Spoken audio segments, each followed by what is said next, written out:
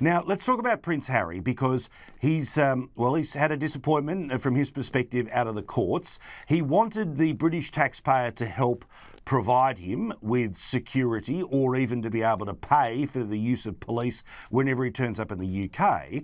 But it seems, of course, that according to his own statements, the problems are outside of the UK. So not only did he lose the case, but he kind of lost the point of the case before he even got into the courtroom for the final time.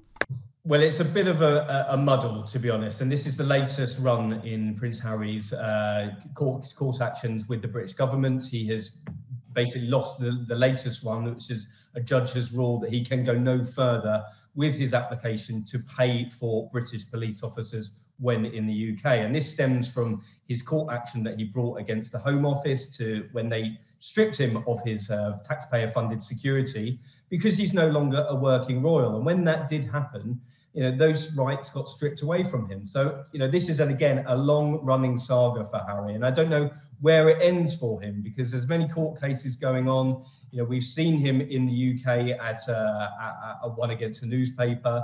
He's taken the British government to court, and I don't see an end at the moment for him. But very, very interesting, I saw during the week about Princess Anne's relationship with him. We saw Princess Anne sat next to him on the same row during the King's coronation, and pretty much she's one of his only allies left at the moment. And it's a pretty sad situation for Harry, because he's stuck over in the States. He feels he can't come back to the UK. He can't travel because he doesn't feel safe. And very, very quick trip for the King's coronation, about 24 hours in and out. Didn't spend time with his dad or with the rest of his family. So your guess is as good as mine where that relationship goes at the moment.